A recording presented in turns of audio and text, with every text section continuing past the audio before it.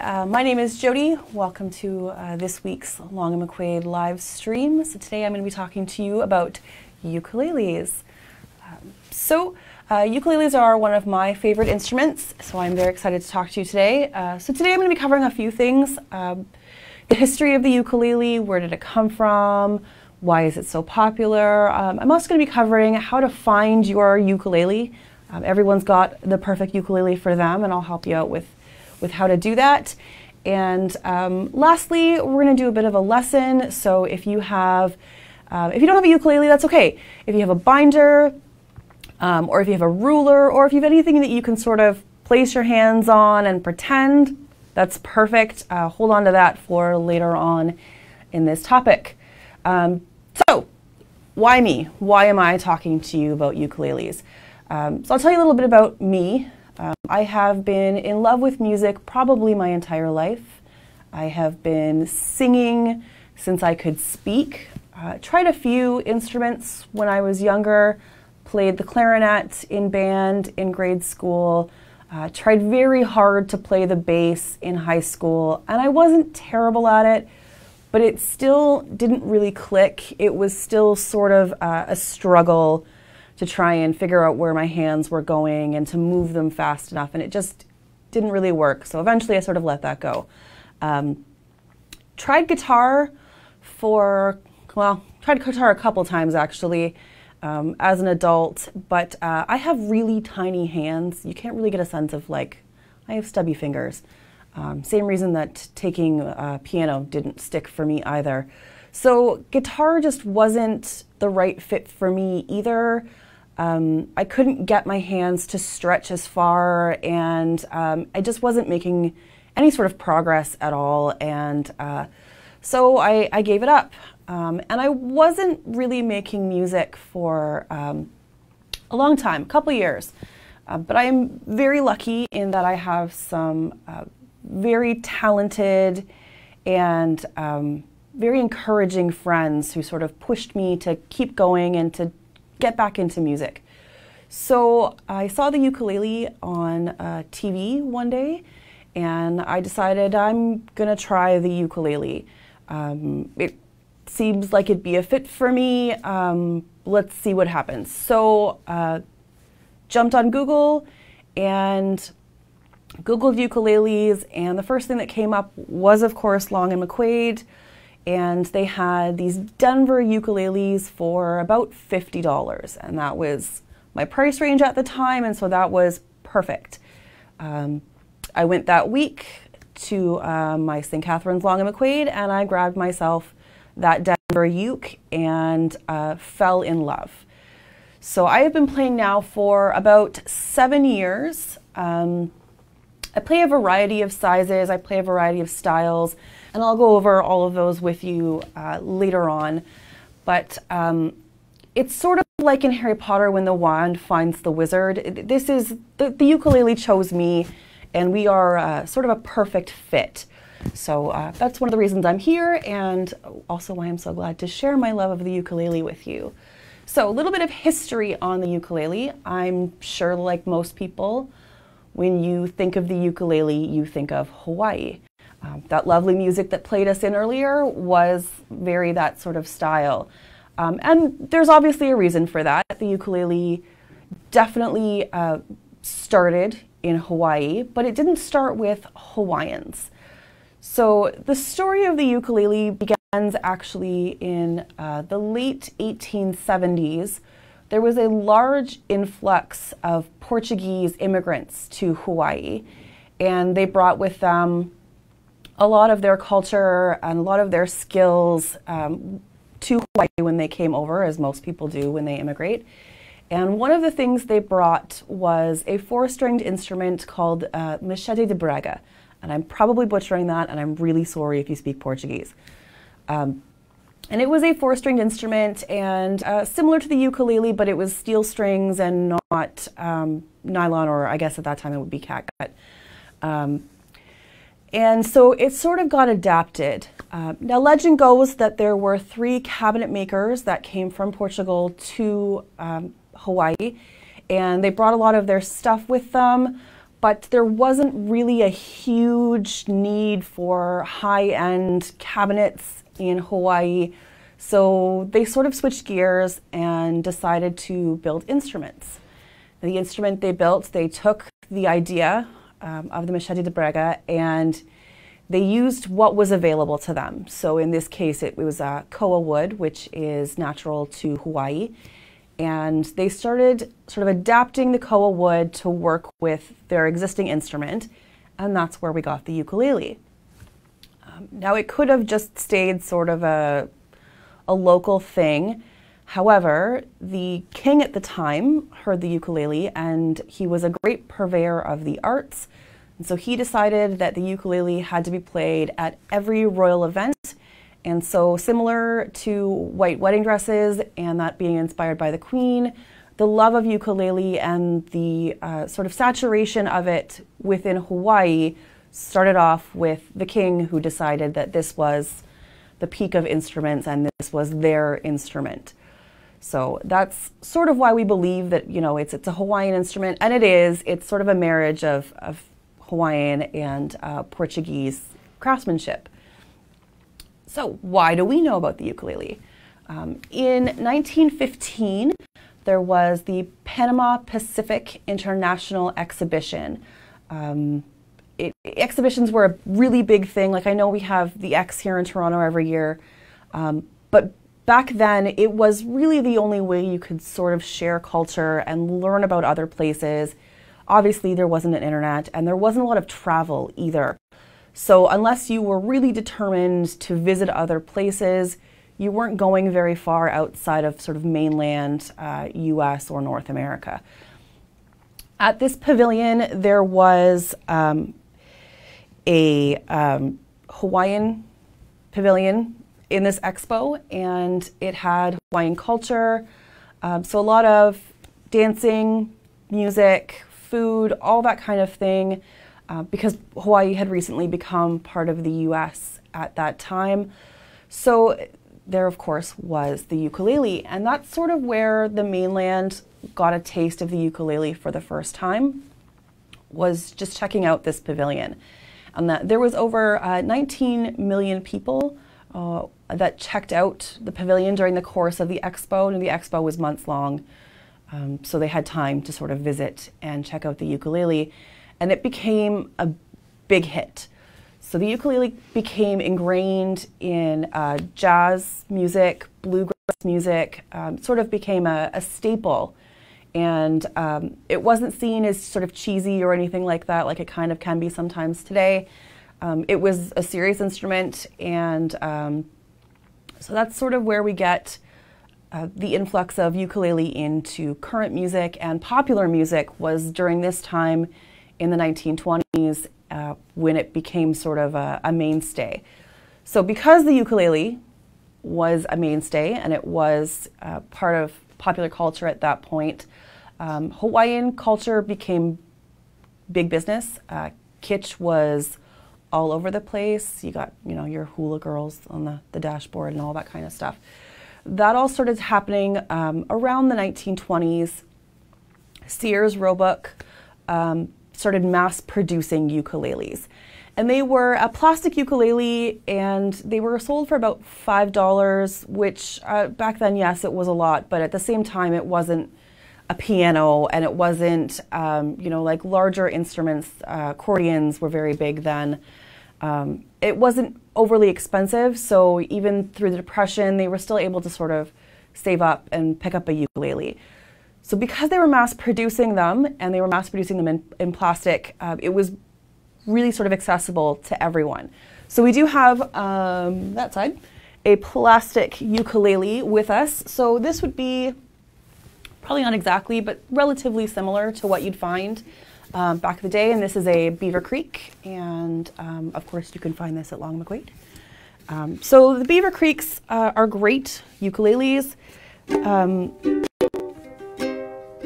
They sound a little, it's hard to describe this sound. It's very sweet, and it's great for, especially for kids, because it's very durable.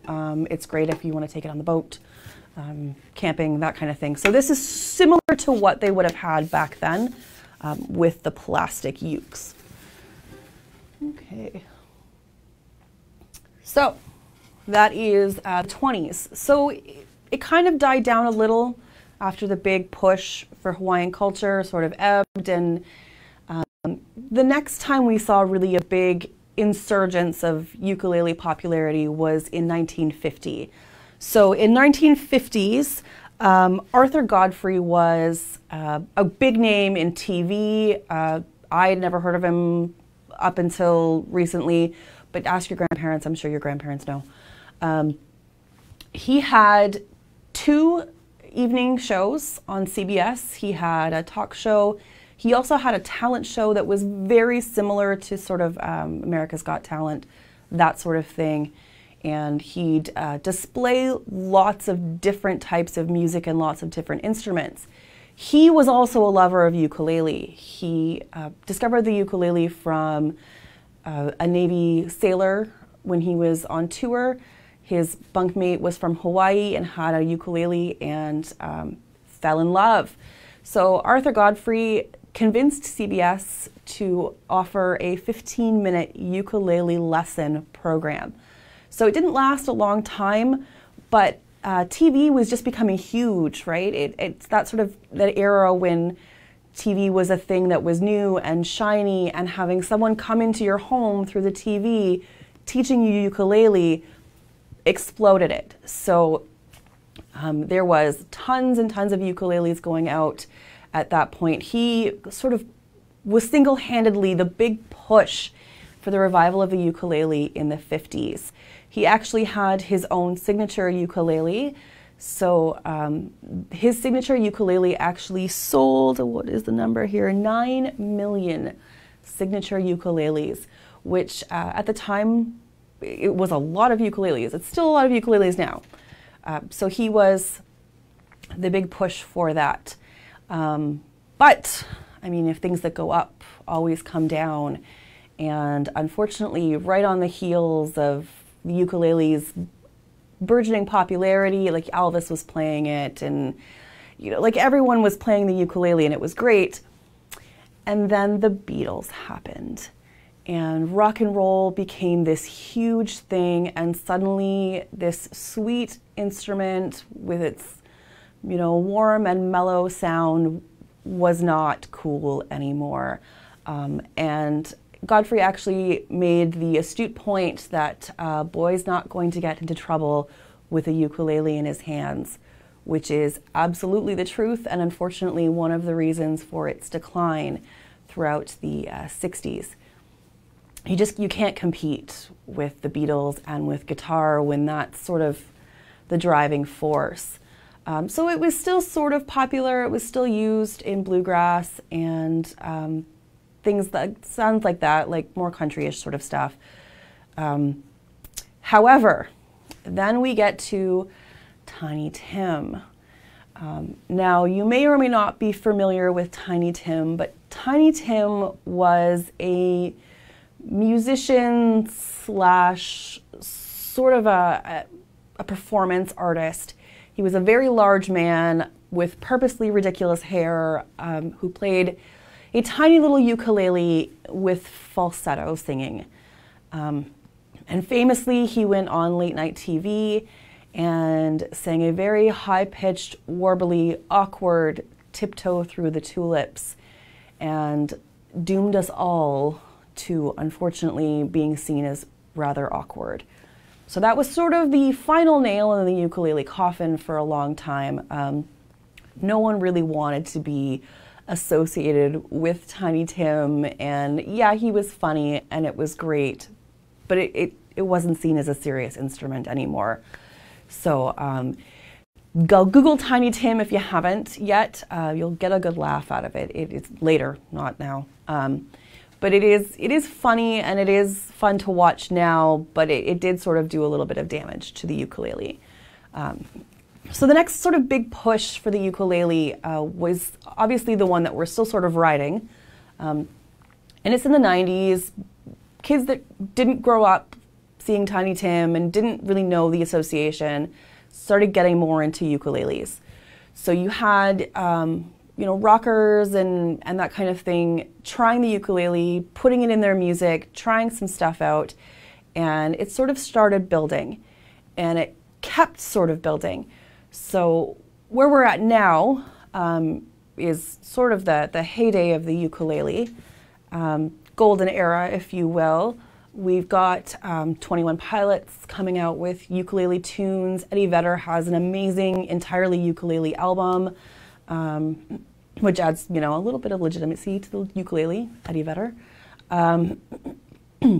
There's Grace VanderWaal, who won America's Got Talent and with the ukulele.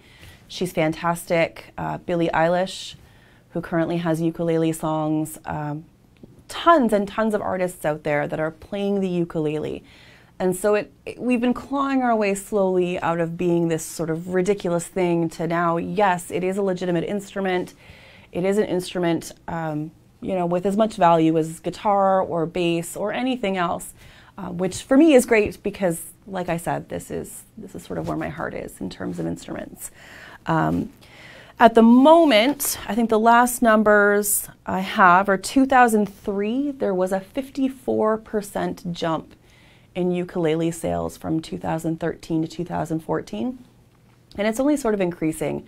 Every year at NAMM, we take a look at new ukuleles that are coming in. So there have been some really cool ones coming in from guitar manufacturers. So they're starting to sort of embrace the ukulele. You can see behind me, I have a Les Paul ukulele, which is a great little piece that I'll show you a little later on. But it is legitimately an Epiphone Les Paul, so that's wonderful. Fender has come out with a couple of really cool ukuleles that mimic the shapes of their popular guitars that sound great. We've got a few in at my location, and yeah, sound fantastic, which is really kind of the key, right? Like, it's all well and good to have a ukulele that looks fun, but you really want something that's gonna sound nice. So that brings us to how to find your ukulele. So, a couple of things to know about the ukulele. This is my favorite ukulele. It's sort of my around the house ukulele is what I like to call it.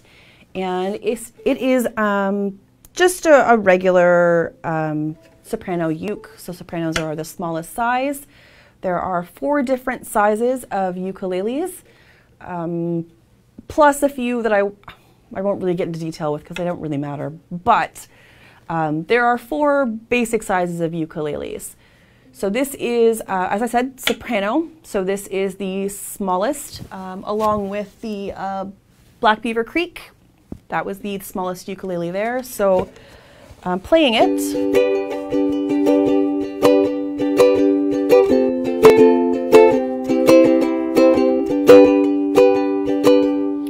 It's got that sweet, very sort of happy sound that you expect from ukuleles when you hear them. It's also known as the standard ukulele.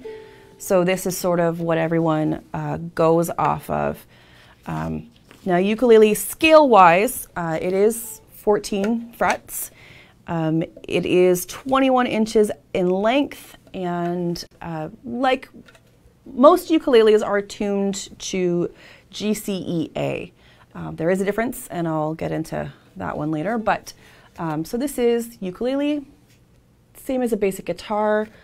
You've got your body, your neck, and your headstock, tuning pegs, and bridge down there, sound hole, all that fun stuff. Not all of them have pick guards, because a lot of the times ukulele players will play sort of up here near the neck because that's where it's comfortable to sort of strum. So some of them do, as you can see, my Les Paul has one, but for the most part, most ukuleles don't. So this brings me to a question that was asked on Facebook. How do you tell a left or right-handed ukulele? Now I will throw that out there that I am left-handed. However, I play right-handed because it's more comfortable for me. But if you look at the ukulele, I can play it this way, or I can play it this way. and the shape of it doesn't change. So it's pretty much the same one way or the other. The only difference when it comes to the ukulele is that you switch two of the strings. So other than that, any ukulele you buy for the most part that is something like this, just a basic ukulele, you can swap left-handed, real easy peasy. So I hope that answers your question there. So this is soprano. The next size up is the concert, and that is, which one are you? You are concert. So my Les Paul here is a concert, and you can see that it is a little taller. It's the frets board is a little longer. It is generally, they are 23 inches in length, 16 in terms of the scale, but 18 frets. The tuning for this is the same as other ukuleles. And now this one's going to sound a little different because it is mainly an electric ukulele. So it does have a sound hole, but it also has a pickup as well. I got this one specifically to be able to play and to plug in and play with a band. It also has black strings, which you'll notice, and I will talk about that a little later on. So this one,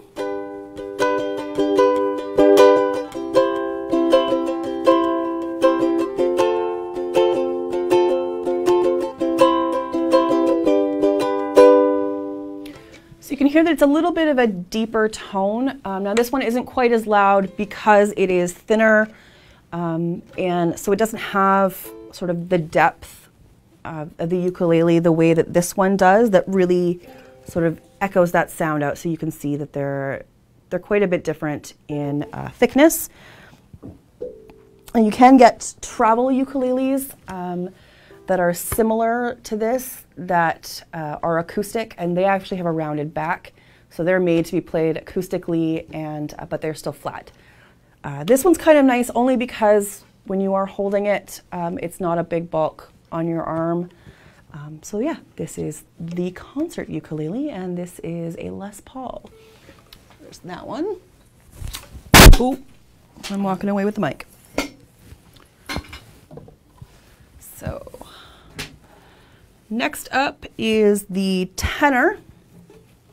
Just clip that onto your...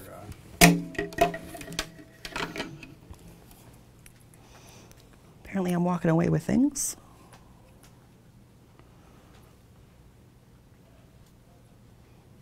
All right, so this one is a tenor, and we'll compare the sizes again. You can see that it is quite a bit bigger than the soprano uke.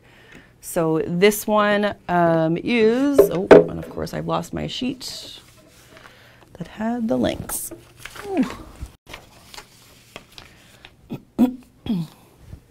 So this one is actually 26 inches in length. Fretboard for this one is 18, so it's the same number of frets. The scale though is 17, and this one is again a little bit louder and a little bit deeper. So you can sort of see the difference.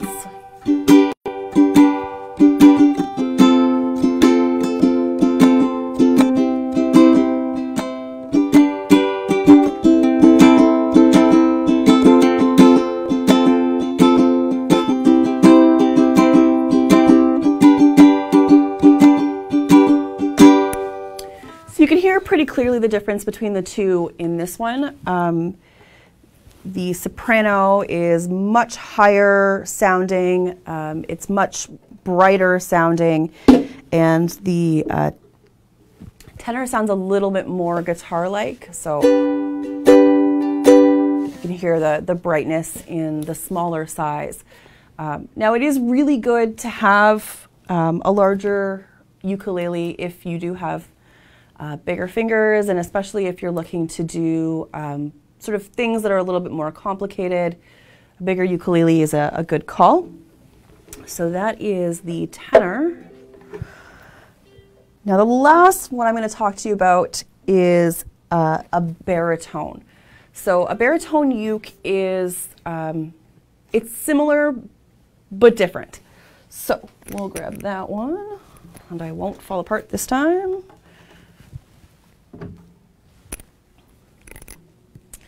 So this is my baritone uke. And the baritone uke is, as I said, same but different. So again, it is much bigger than a standard soprano ukulele. If you look at them here, there are, you know, they look like your baby brother. And this is, you know, the adult. So other than the size, the main difference with a tenor ukulele is a tenor ukulele is tuned differently. So everyone else in the ukulele family tunes to G, C, E, A. The baritone ukulele tunes to D, G, B, E. So it actually tunes to the same as the first four strings of a guitar. So it's very similar that way. So sometimes transposing can be a bit difficult. However, they do make ukulele capos. So capo is just a little plastic piece, or depending, sometimes they're metal, but they just clip on and then they let you change your keys. So I'll play a little bit on here. The other difference as well is that baritones have steel strings. So 2 of them are steel, 2 of them are nylon. So it's going to have a little bit of a deeper sound, and it's going to be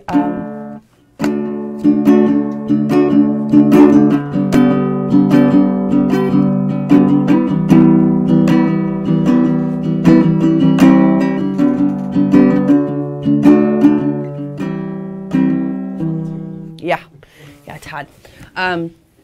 But so this is a baritone, and yeah, it was a little out of tune. Air changed in here. But it is definitely a fun one to play, especially if you're going from guitar to a ukulele. This is a good option because you can still use a lot of the same shapes to play this, and it is very similar. So those are the 4. Now again, which one is best for you? A lot of things come into play. What are you looking to do with your ukulele is the first question you should be asking. Are you just going to play around your house? Great, no problem. Are you looking to do live stuff? Are you looking to play with other people? Are you going to join a ukulele group? There are lots of them out there. Shout out to the ukulele groups who've tuned in. They are wonderful little communities. So, first question, what do you want to do with your ukulele? When I started, as I said, I just got a little $50 Denver, and I just wanted to play at home. I wanted to be able to strum and sing along and have something that way. So that was my goal. So for me, that little black Denver was perfect. And then I got good pretty fast, and I realized that it wasn't going to cut it for what I wanted to do. I had some friends that were playing music, and I had the opportunity to play and to sing along with them, and so I needed something that plugged in. So that's where my Les Paul came in, because as I showed you earlier, it does have that great little pickup. And at the time, this was a couple years ago, so there wasn't as big of a variety you didn't have to special order, it was just sort of there. And that one was one that had a pickup that was available at the time. And so we got that one, and it is a great ukulele, and I'm really happy with it. Now the black strings on this, as I said I'd talk about. So when it comes to strings, they are nylon strings on ukuleles. These are Ernie Ball black strings. As you can see, they are a little different from the ones I have on my soprano. My soprano are also regular strings. They're nylon, nothing too special about them. They're just, standard Ernie Ball ukulele strings. These ones are black, and the reason I use the black strings on this guitar, or this uke, is, as I said earlier, I mostly use this ukulele for playing with bands, for playing live, and it's sort of my rock and roll ukulele, as I'm sure fits with the Les Paul. So it has, the black strings have more of a warmer tone, and it sort of takes out some of the plinkiness that you can get with ukuleles. They are fantastic strings, so most Long McQuades should have them. All right, so we're going to show you the pickup, which, as I said, is fantastic. So this doesn't have, some of my ukuleles that have pickups have little options. The Les Paul doesn't. That's okay. It is an internal pickup, so it's not like a guitar where there is sort of the J or the P pickups and they're on the exterior. It's more like an acoustic guitar where you've got the pickup internally and it picks it up from the inside. So I'll show you this one first. The other one I have that has a pickup is this side here, my 8 string. So I'll talk about that after. But so I'm going to plug myself in here, and if I can find the end of this cord.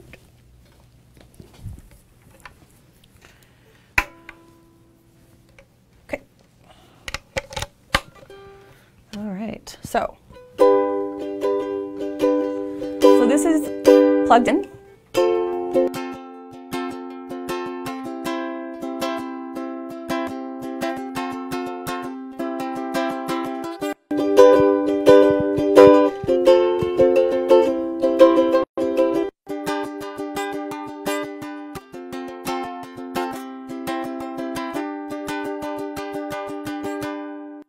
So that is an example of a ukulele with a pickup. So I'll show you what, we'll go back to my good old standby. And so without a pickup, and we played these earlier both with sound, like without a pickup. So you can kind of see the difference with the pickup. So this one doesn't have a pickup. And it's sort of loud and bright all on its own.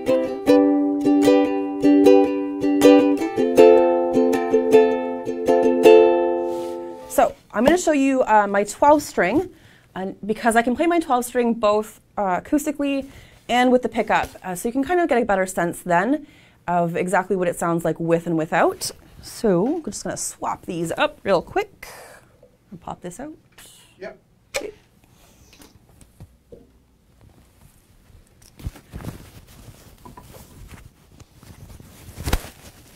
All right. So this is sort of like the masterpiece in my ukulele collection. This is an 8-stringed Leho. Now, Leho is probably one of the better brands if you're looking for an acoustic ukulele. They make really good quality uke. I'm going to talk about the wood in a little bit after this in terms of choosing your uke, but you can just sort of look at it and tell that it's made by people who also love the ukulele. So it looks really intimidating. It can be really intimidating. It's instead of being 4 strings, obviously it's 8 strings. However, it works very similarly to a 12-string guitar in that, yes, it is 8 strings, but you play them as if they are 4. So 2 of them are set to be a step down or like an octave lower. So it gives you sort of a range of sounds. It's going to give you a little bit more like a guitar in that it's got some highs and some lows, which is really nice when I'm playing with other people. It's sort of nice to have that option. So I'm going to play it for you acoustic, and then we're going to plug it in and see how that goes.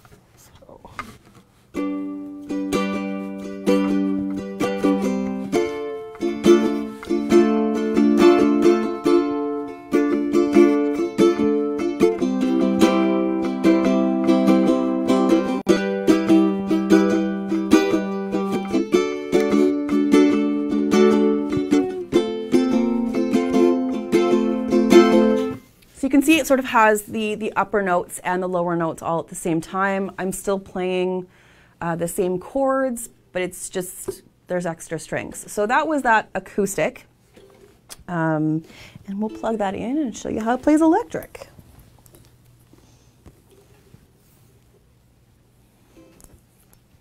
So this one has a Fishman pickup. If you know anything about pickups, Fishman is probably one of the better companies in terms of pickups. So while it is a Leho guitar, or a ukulele, sorry, it does have a really good quality pickup in it. It's got a tuner built in, which is fantastic when you have 8 strings to tune. It's also got some options in terms of, you know, some of the treble, the middle, the bass, that kind of thing. It's all at middle right now. We didn't test this earlier, so we may need to fiddle with it a little. So, I'll pop that in. Okay, now important thing to know, this has a battery in it. So because it has a battery in it, if it is plugged in, it is using the battery. So if you have a ukulele out there that has a pickup or even a guitar and it's not working and you keep it plugged in a lot, 95% of the time it's going to be the battery. So check your batteries, unplug your things, important things. Okay, so this is it plugged in.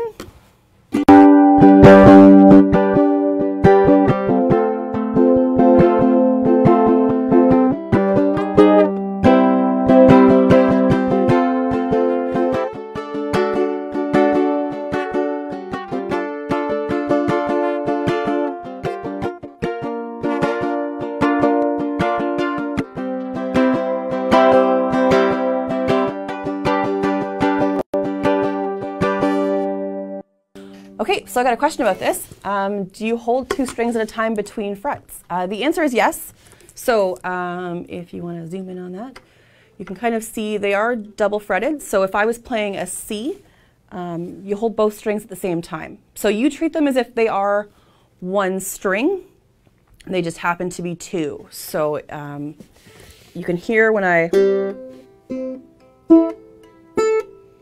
So when you do the standard, My Dog Has Fleas, which is how us ukulele players remember how to tune.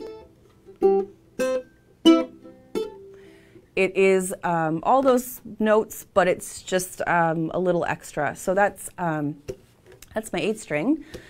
So there are other sizes of ukuleles that I haven't really gone into because they're not as popular. So one of the sizes is a pineapple, and as you can imagine, it is shaped like a pineapple. Now that's probably the most common alternative ukulele, I'll call it. It has a little bit softer of a sound. It is a little different.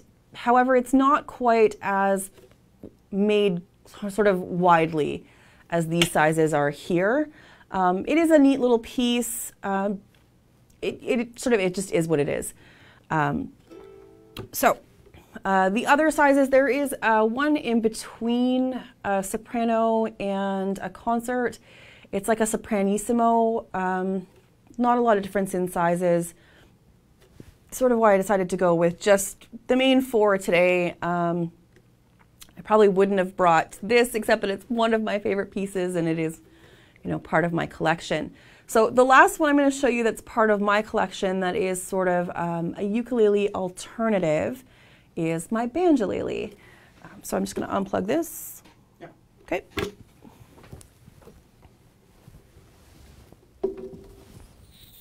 Okay, so banjoleles have a similar history to the ukulele. They respond out of the ukulele. However, they were sort of developed in the jazz era and in the bluegrass era to sort of accompany the ukulele. So this is my banjolele, and she has been through it. So this is a Gretsch banjolele. So it is a banjo / ukulele. And you play it the same way that you would play a ukulele, same chord shapes, same strumming patterns.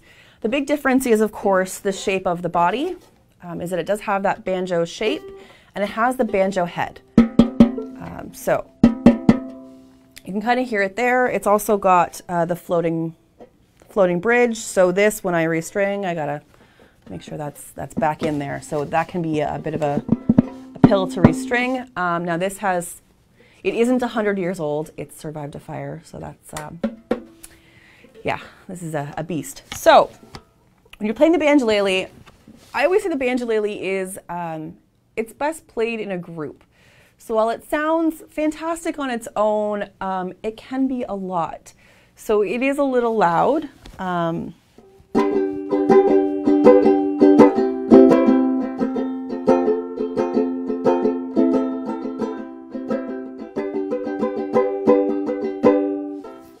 So you get that kind of twangy sound from a smaller instrument. So it's similar almost to a banjo-guitar, where you're playing the same notes as a guitar, but it's got that banjo body that really, really kind of does it for you.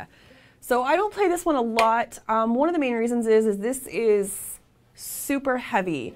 And like most ukuleles, you can't put a strap on it. Now I could technically throw something sort of under here around the strings and maybe attach it there, but it's going to alter my sound. So you will find that most ukuleles do not have straps, or if they do, it's just sort of one peg and then you would tie around. That's okay. I'm going to show you later on how to hold the ukulele properly. And once you hold it, it's not really that bad. But as I said, this one's really heavy. So when I really get into it, I end up with quite a few creases on my forearm here because I'm just gripping this thing so hard and playing. It's also one of the reasons you find a lot of people play closer to the neck than the sound hole. A lot of guitar players you'll find, play through the sound hole and they play by the pick guard. Not so much with ukulele because you're holding it with your forearm. Most ukulele players play a little closer to the neck there. So that is my collection of ukuleles. Now, how do you know which one is the perfect size? So we've discussed sort of what you want to do. Do you want to play by yourself at home, in which case, something like this would be great. Do you want to play with friends, in which case, something with a pickup would be fantastic. Are you really into country or bluegrass and you want to play a banjolele? Awesome. Go for it. They are a lot of fun. So you've got that narrowed down. You want to get one of these ukuleles. So what size? Size sort of depends on you and your physiology. So as I said earlier, I have really stubby fingers. Which means for me, I can pretty much play any size ukulele with no problem. I don't get a lot of crowding on the frets, and I don't find that there's a lot of issue with the stretch. The only one sometimes I have a bit of an issue is if I haven't played my tenor in a while, sometimes the tenor is a bit of a stretch. Again, why I don't play guitar. So I'm just going to put this down, and then we will talk about sizes. Stay. So in terms of what size you want, it all sort of depends, again, on your finger and on your spread. So soprano being, again, the smallest, I've got lots of room for my fingers. If I'm making a G chord, which is just 3 fingers, they're all pretty close together, but I have lots of room. If you don't have lots of room, soprano might not be the right one for you. You might want to go with a concert or even a tenor. So size-wise, that's a good thing to think about. It also has to do with volume. So the soprano is a little bit quieter, and as you get bigger, you obviously get a little louder and a little deeper because, again, you have more space for the air, more room. It's going to amplify that sound a little better. The way you can get around that with some ukuleles is the rounded back. So some ukuleles, similar to guitars, will have a nice rounded back where it is going to give a little bit more space and project that sound out. So that's an option as well. So style, okay? Size, perfect. Now we're going to talk about some trees. So in terms of wood, ukulele traditionally was made of koa wood. Now koa wood is native specifically and only to Hawaii. So like most things that are only located in a small, relatively tiny climate, there's not a lot of it kicking around now. Fair enough. So yeah, there's lots of different kinds of woods that they do now. Now, I've had a question about tuning, so I'm going to show you some tuned. They were tuned about an hour ago. Matt watched me do it. So I swear, I know how to tune ukuleles. So this is a snark tuner. You can get ukulele-specific ones, but this is just sort of a generic one.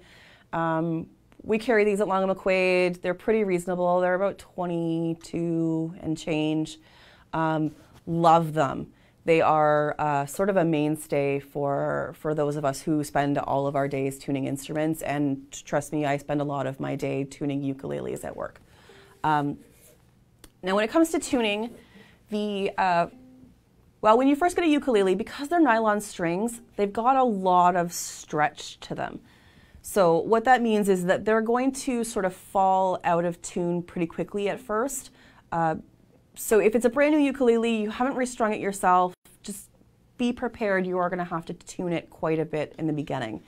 Now, if you have restrung it yourself, what normally you do is you sort of pull it to stretch it as you're stringing. So if you see, I've got just a finger down here just to keep it from pulling away from anything. But I'm just sort of stretching it a little bit just to sort of pull some of that stretch out. Now this one I've had for years, so it doesn't fall out of tune really that easily. So I'm going to maybe try with one of the other ones that I know was out of tune, and we'll try that one. So we're going to go with... The baritone was out of tune? The baritone was super out of tune. Yes, you were super out of tune. Now... So I'm going to clip this onto the top. Now these snark tuners have two different modes. One of them is sound, one of them is vibration. Depending on what it's like in your area, you can use sound or you can use vibration. I know when I do my 8-string, even though it comes with a tuner, I sometimes like to use this one. And it is a real pain to tune that one by vibration because there are so many strings, you kind of have to mute them. So that one I normally do by sound. So to tune, you're just turning this baby on. You probably can't see the screen. It is Oh yeah, we can. a little bit. So it's kind of dark, but you get the point. That's telling you where I'm at, and it'll sort of tell you what range I'm at. So I can't read what range I'm at on the screen we've got in the studio here, so I'm going to look at it while I do this. Well, it's not too far off, but it's not great. So what you're hoping for is, if you can zoom in there, you can see that. So you want that little blue in the middle there. You want it tuned just so it hits that, then you know that you're on, that's a D. I'm playing a D.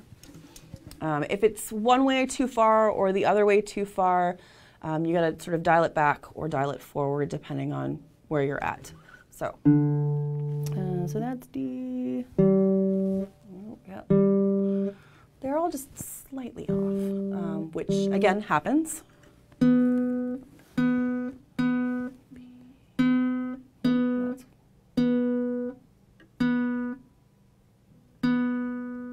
So what all I'm doing is I'm just plucking that one individual string and moving the pegs back and forth until I get the arrow in the middle there. Now there are lots of different options for tuners. As I said, my 8-string has a tuner built in, which sort of does the same thing. It's got 3 lights, one on either side, and as well as the little thing that tells me what note it's at. It isn't sort of as exact because it doesn't have the bar that does this, so that's kind of why I like using these.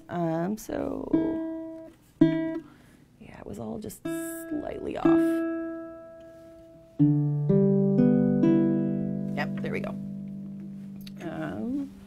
So that was tuning, which not hard. There's only 4 strings, so it's pretty easy peasy. Let's try this again. There we go, much better.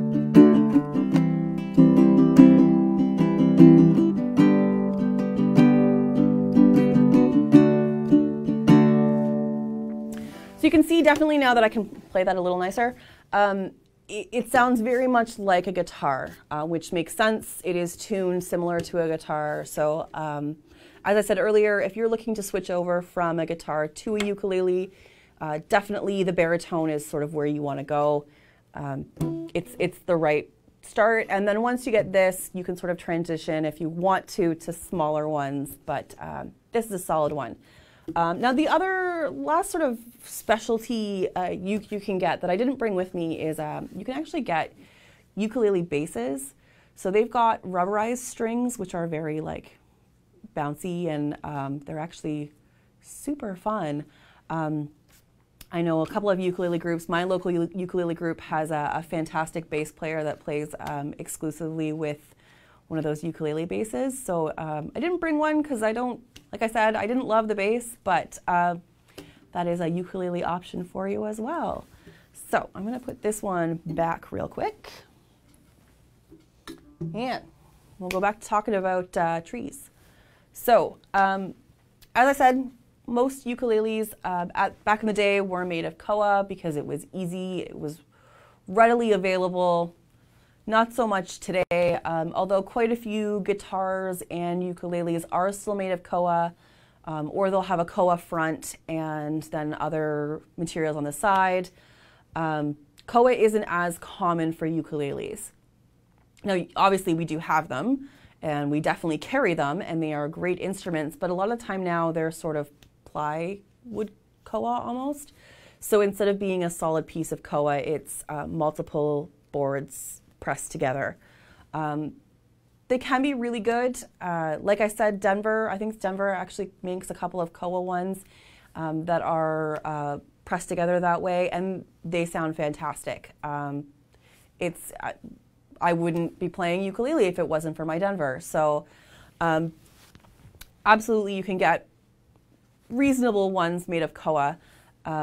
If you're looking for a solid koa one, generally it's sort of on the higher end of the price range. You can go pretty high with ukuleles. It starts pretty low, but like anything else, price range wise, it's you can get sort of extremes. Luckily, I don't have, you know, too expensive tastes. The most expensive ukulele on the wall is the 8-string, and that ranged for, I believe, in the $800 range, and that was a special order through my local Long McQuade. But yeah, I mean, it makes sense that that's sort of that price. It is a very specialty sort of ukulele. But most of the ukuleles I have on the wall behind me, and most of the ukuleles I owned, are sort of in the $250 range and a little bit less depending. Like I know the Epiphone, this one here, it's $219, I believe, right now at most Long McQuades. So the ukulele is like an affordable instrument. So that's the other thing you have to think about is what is your price range? If your price range, like me when I first started, was an extra $50, you know, you scrape together, then fantastic. You can find a ukulele that will do its job and will definitely sort of get you where you need to go. If you have a little bit higher of a budget, you want to get sort of something that's more of an investment, you can spend a little more and you can get some really good quality ukuleles. Now in terms of, as I said, wood, so most common is koa. The next most common is mahogany. A lot of ukuleles are made out of mahogany. This one here is mahogany. So is it mahogany front, back, and sides? Now mahogany and koa are all considered tone woods. So similar to an acoustic guitar, a tone wood is a wood that's going to make for, you know, a good sounding instrument. So mahogany is, it's dense, but it is a soft wood, and it sort of vibrates just enough to get the sound out. So mahogany is definitely a good way to go if you want to get a solid topped instrument and you don't want to necessarily be spending a large fortune on koa. So this one, I think, This ukulele I bought, it was a used one, so used are great deals, especially sort of end of school year. There's a lot of used items that come into Long McQuade's, and so you can get a pretty good ukulele for less than $100. This one, I think new, is about 120. Used, I bought this for 80. And as I said, this is my wander around the house, sitting on my back porch, playing ukulele. I promise my neighbors don't hate me for it. Just a good solid piece, and I didn't spend a ton of money on it, but it is sort of my house ukulele. It's one of the reasons I love the ukulele so much, is that it is such a variety of price ranges, that it really is accessible to everyone. And that's sort of the key with ukuleles, is that they are for everyone. So you can be, you know, a pink-haired weirdo, or you can be a retiree and join your ukulele group locally and fit in, and it's wonderful that way. So those are the ones I recommend in terms of wood. Now you can get cedar, and you can get rosewood, and I know a lot of guitars, you know, rosewood fretboards and things like that, and they're gorgeous. But mostly for the ukulele, we pretty much stick to koa and mahogany. Sometimes you can get some spruce, things like that. But those are sort of the staples of where you want a ukulele. So that's the other thing you need to worry about and look at when you're looking at the perfect ukulele for you, is what type of wood is that ukulele? Is it a solid wood, or is it a pressed wood? So those are things to consider. Other things to consider when you're buying your ukulele is, you know, how well is this in the bridge here. You want to make sure that this is a good solid piece, that this isn't going to be falling out. It's important, same with a guitar, it sort of keeps the strings where they need to be. It lifts them off of the body of the ukulele so that you have room to strum. Now if you didn't have that, obviously it'd be pretty flat and you wouldn't get a lot of room, and you just sort of, it'd be muted. Unlike a guitar, you can't really change the intonation on a ukulele, and that's sort of how far it lifts off. But you don't really need to. They're all sort of the same, and that's sort of the way they go. And again, as I said earlier, you're playing mostly by the neck anyways, so it's not like a big issue in terms of that. So the other options are laminate and plastic. And so the one here, as I said earlier, the Beaver Creek, that one is a plastic. Really good, especially if you have young kids and the young kids want to learn a ukulele, which is great. During sort of the really darkest times of COVID, people would call in, and I would recommend definitely ukuleles if you're looking to get something for your kids. It's a really easy thing to pick up, and it's a really friendly sort of instrument. So the Beaver Creeks are fantastic for kids. Same with the Denvers. You know, they are a great piece. You don't have to feel like, you know, if your kid snaps it or is pulling strings, that you've spent a fortune on it. So definitely recommend those. Plastic, as we heard earlier, it can sound a little buzzy, but you gotta kind of swap durability versus sound quality, which is, again, what do you want to do with your ukulele? If you just want to sort of have it around the house, campfires, plastic's a good way to go.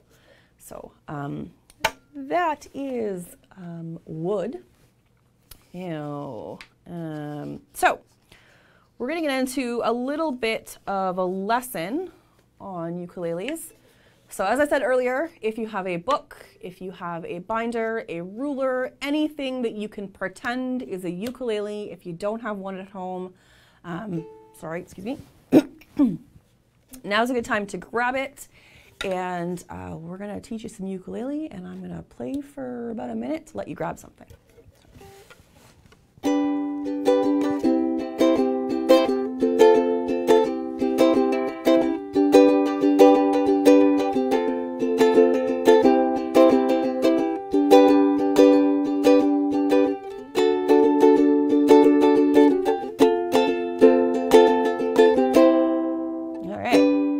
grab something? Okay, good.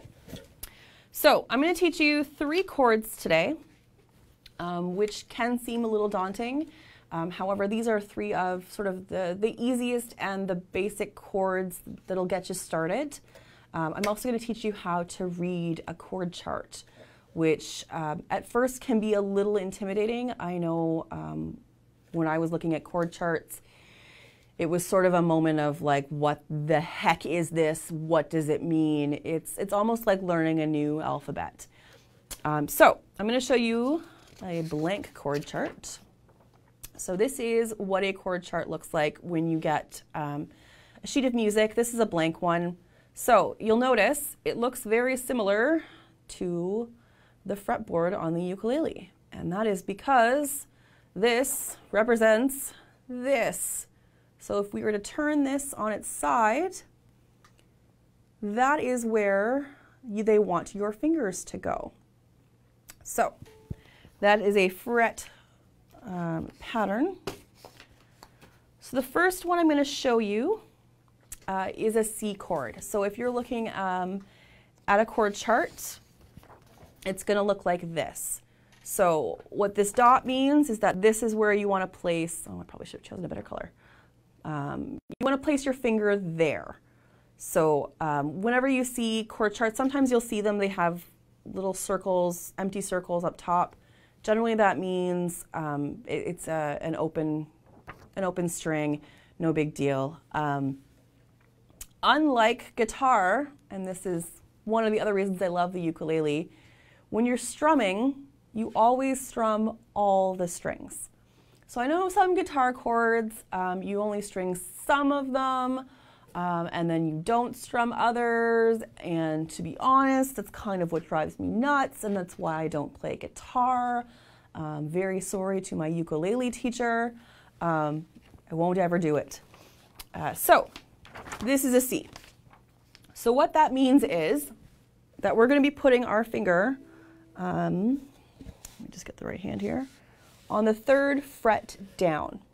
So 1, 2, 3. So you want your finger there. I like to use either my middle finger or my ring finger for C, just because it helps with jumping from one chord to another. But there are no ukulele police, so you absolutely can choose whatever finger is most comfortable for you. Once you get used to hopping from chord to chord, you may change up which finger you use, which is okay. So we've got finger placement here. We're going to turn it on its side, and then you're going to strum. So strumming can either be done with your thumb, and quite a lot of ukulele players do it with their thumb. They use the palm of their hand, their fingers here, to support the ukulele, and they strum with their thumb that way. I've never been able to do that. I'm sort of subpar at it, so I like to strum with my index finger, which means for me the weight is on the arm. So holding it, out of order completely, but that's okay.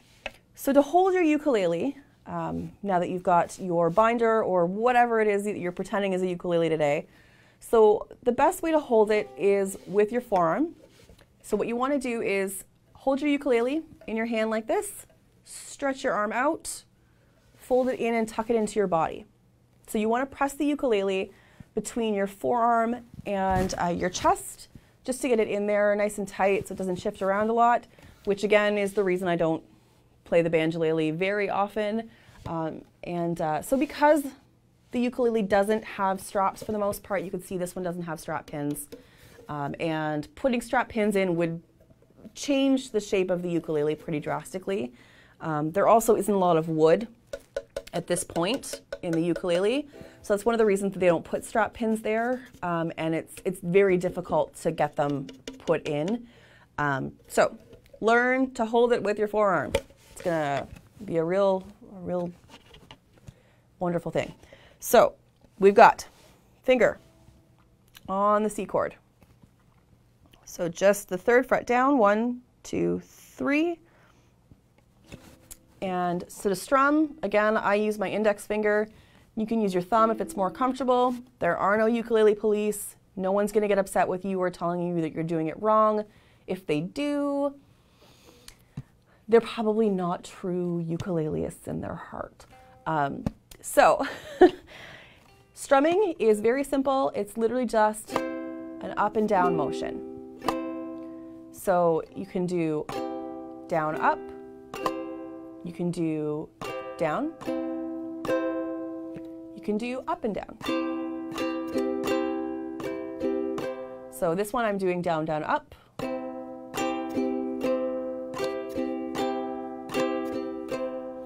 And on a lot of songs, you'll see arrow notations. So you'll see 2 arrows upwards and 1 arrow downwards. What that means is that you are doing a down, down, up.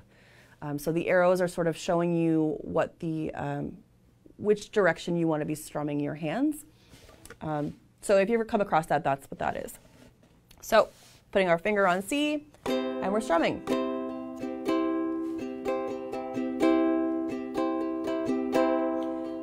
Okay, and so you want to get used to taking your finger off and playing open.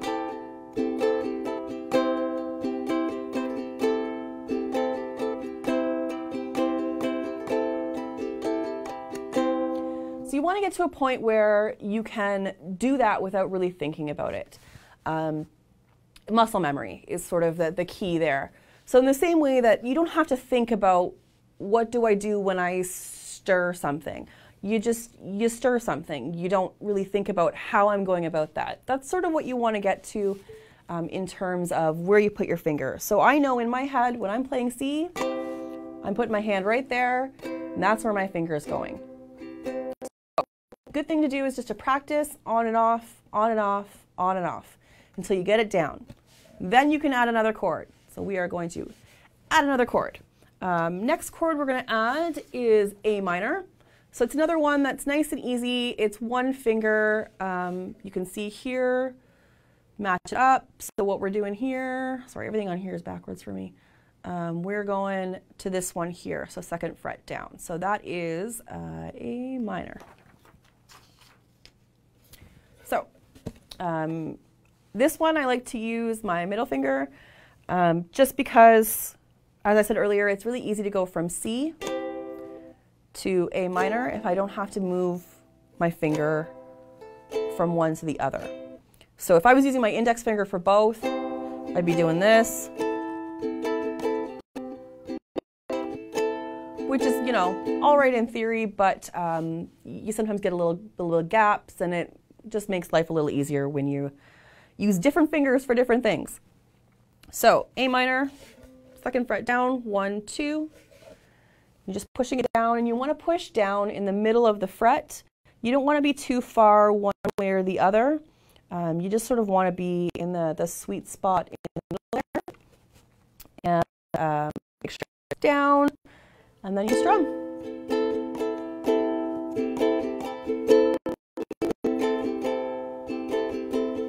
So same with the C chord, you want to just practice taking your finger on and off the chord so you can get it sort of to memory. Once you mastered that, then you're going to switch in between the 2. So to go from C, A minor, sorry, pretty quickly. So that's sort of what you want to be doing is every time you add a chord, whether it's one I teach you today or one on your own, you want to sort of go about practicing going in between multiple chords. It makes things a little easier when you add a different chord. You already sort of mentally know in your head, my C looks like this. My G, for example, I won't show you this one because it's a little tougher, but I can do a G shape sort of without having to look at my hands. You want that sort of level of, okay, I know what I'm doing, I know that this is it. So, last one I'm going to show you today, it's a big leap. It is a 2-finger chord, and it is an F chord.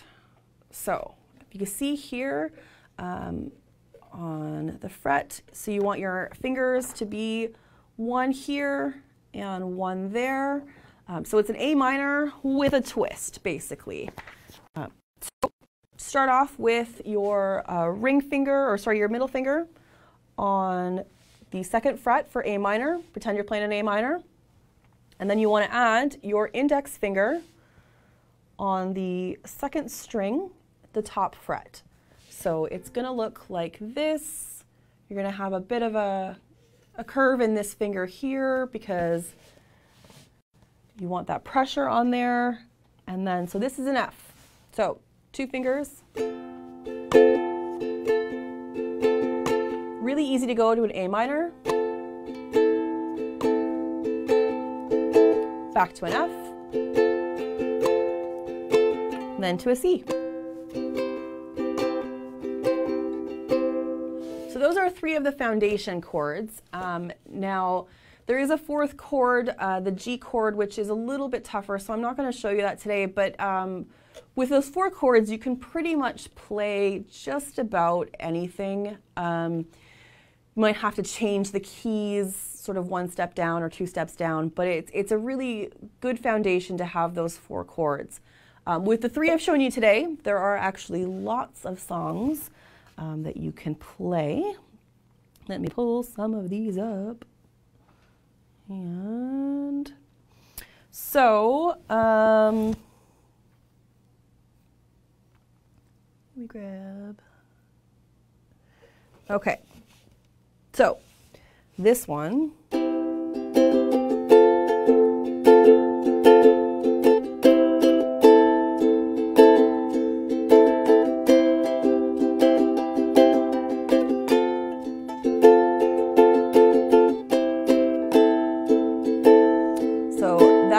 Hey Ya by Outcasts. It's one of the first songs I learned. It was just a really fun one to do on the ukulele. My jam, as it were, is I like doing 90s pop songs and grunge stuff on the ukulele. I think it's really fun to sort of offset the type of music you're playing with the instrument you're playing. I like that juxtaposition. So Hey Ya is a good one. Another one, so this one. I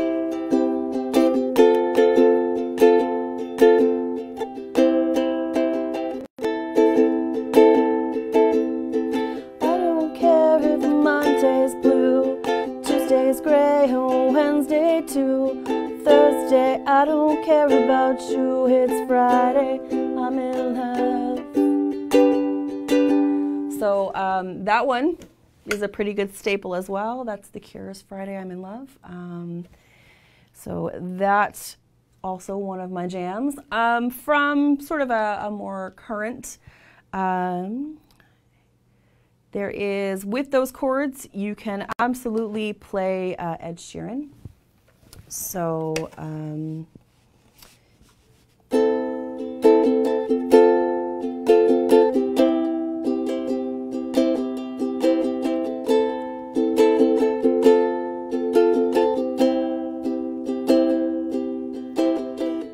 nobody hurt you like I hurt you.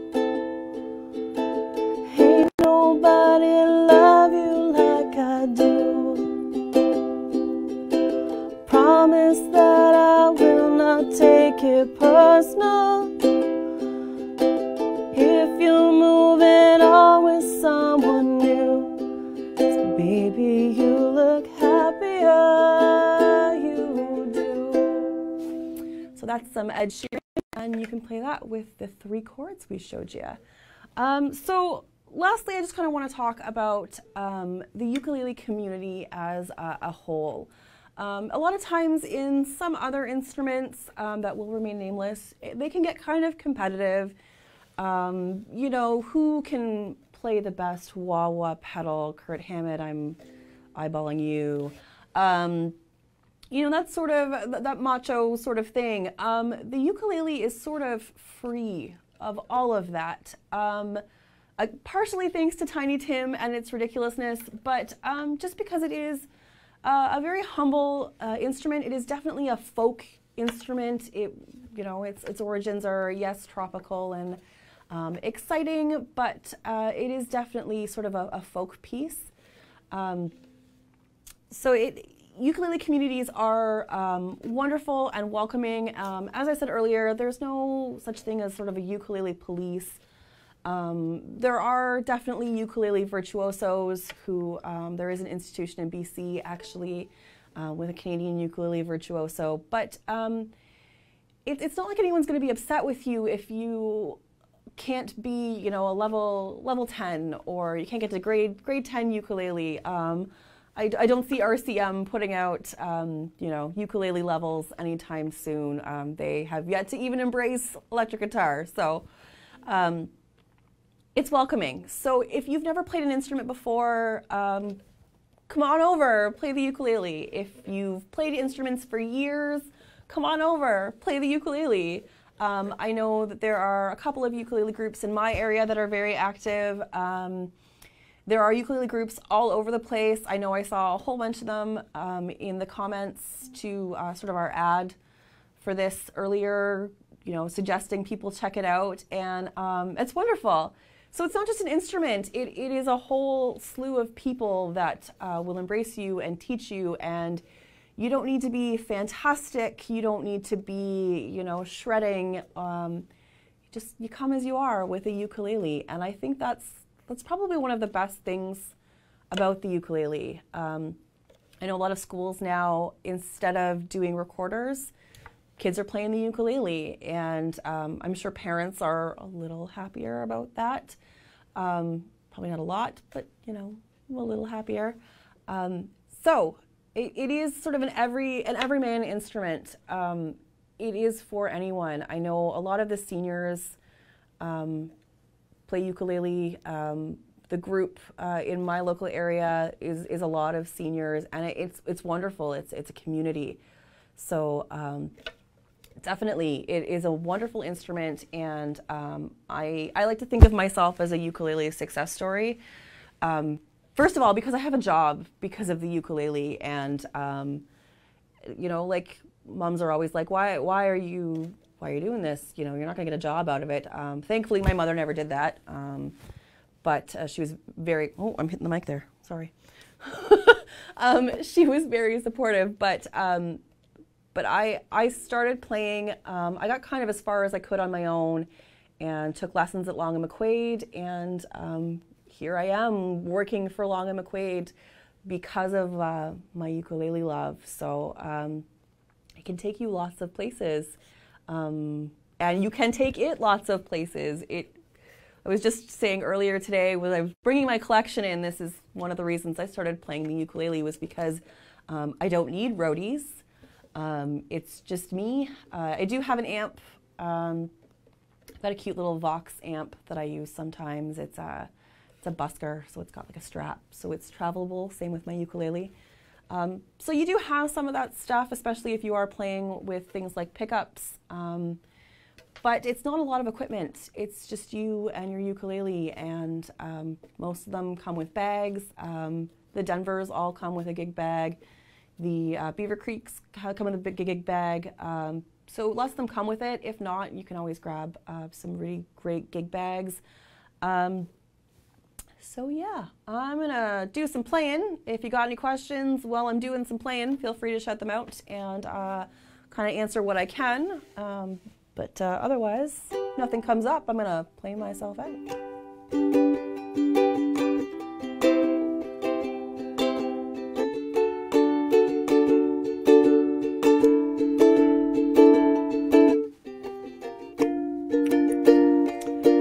Thank you, Billy Lynn. Appreciate that.